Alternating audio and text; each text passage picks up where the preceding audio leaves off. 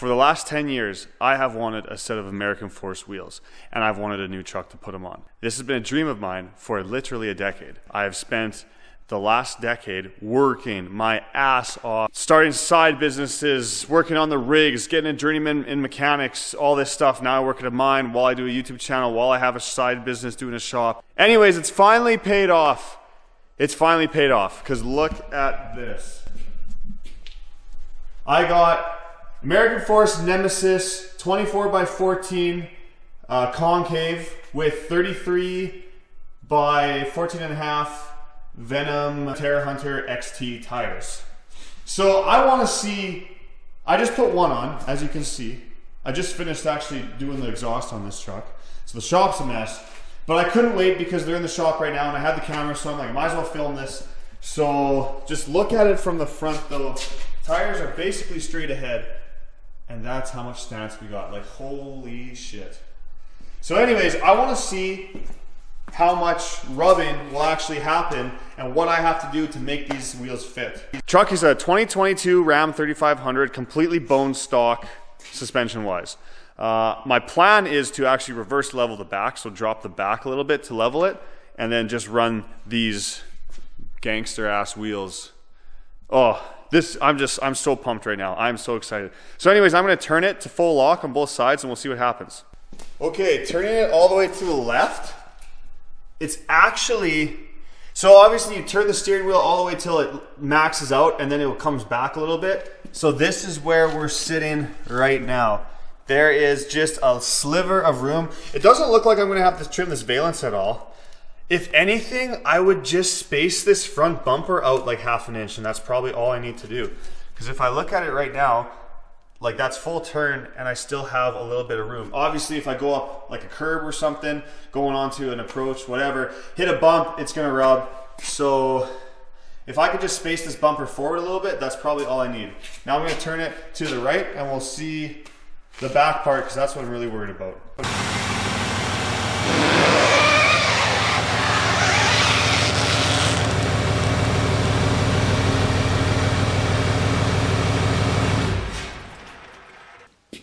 Okay, that's full lock. Okay.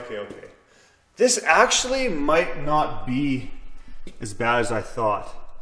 Obviously, this mud flap's gonna have to go, and it's damn close to touching the running board, which I'm taking off anyways. But if I take off this mud flap and running board, it might not be so bad. Since these wheels are concave, they're actually a -90 offset, so they are ridiculous. So I'm gonna take off the mud flap, I'm gonna take off the running boards, and then we'll see how it is. All right, that's a way cleaner look anyways. Let's see what happens now.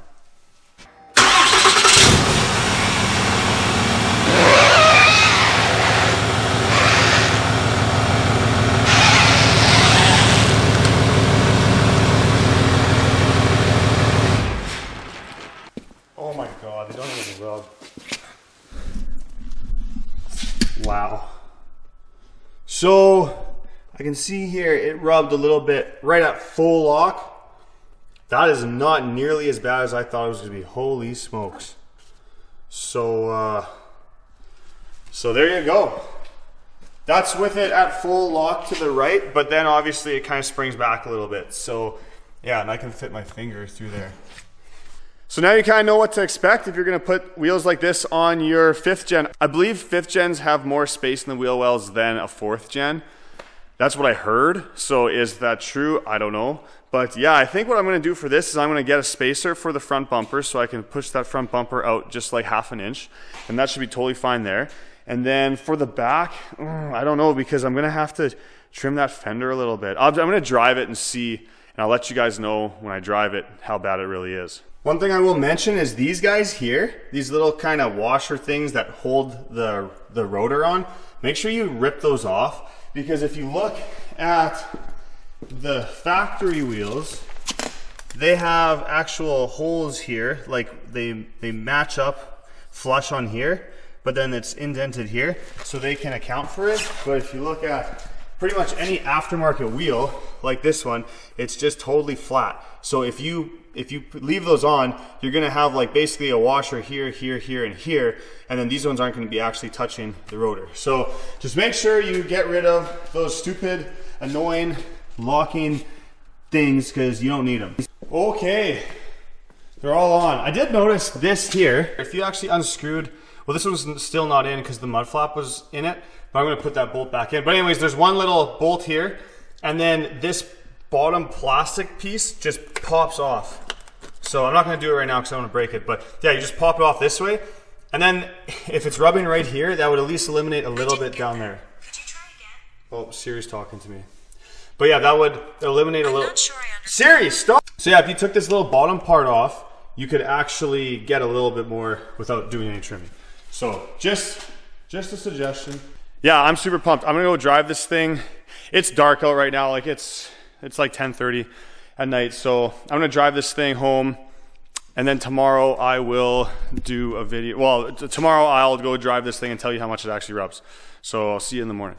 All right, I'm just gonna drive forward here and show you how bad it rubs. It's actually not terrible. If I go to the left here, it's actually, like I feel it rubbing, but I think it's rubbing on the other side. I don't know if it's rubbing there. Is it rubbing? No? A little bit? But the front is where it really rubs.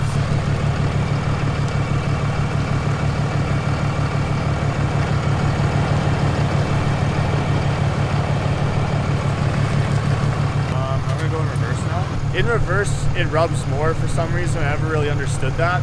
But if I go backwards here, there, it's like, it's rubbing on the other side.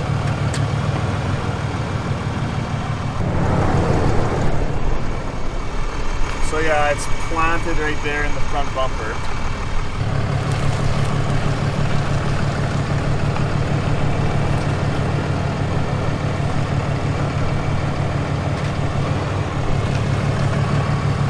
So that's 24x14s with a -90 offset on a stock Ram 3/4 ton or 1 ton would be the same without any leveling kit or anything. So driving, it's actually not horrible. It's not as bad as I thought it was going to be, but I'd say that if you're moving forward, you have probably like close to 80% of your turning radius. And like right here, I'm kind of going around a tight corner, but I still made it. Rubbed a little tiny bit. But then in reverse, you have like maybe half before it starts rubbing. So I have a 2.5-inch Carli backcountry leveling kit that just got here that I'm going to be putting on probably tomorrow. And then hopefully it doesn't rub after that. And if it does rub, the only thing I think I'll have to do is space the front bumper forward. But I don't think I'm going to have to space the front bumper once it's lifted. So wish me luck. Okay, I did end up putting this Carli 2.5-inch lift on. It rides awesome. I will be doing a video on that later on. I got it from CJC Off-Road, so definitely check them out if you want to do anything for your truck suspension-wise. These Carli lifts are amazing. But even with the 2.5-inch lift, you can see here's where it was rubbing before on the bumper, and now it's rubbing on the valence. It's not horrible, but it's rubbing a little bit. So I could fairly easily trim this, but I like the look of it and I don't want to hack it off. So I am going to be buying one of those bumper spacer kits that pushes the front bumper 1/2 inch forward. So I'm not sure when it's going to be here, but for now I'm just going to drive the truck like it is. And like I said, you can definitely drive it the way it is with stock suspension. You're just going to be rubbing a bit. I think if you had stock suspension and you did that bumper spacer kit, that might be all you need. But yeah, that's pretty much it for the video. Just hope this helps. If you were looking to do it with similar wheel and tire setup for your vehicle or your Dodge 5th gen, this is what you can expect. So anyways, please like the video. It helps me out a lot. Check out my Instagram at Dark Iron Diesel, and I hope to see you on the next video.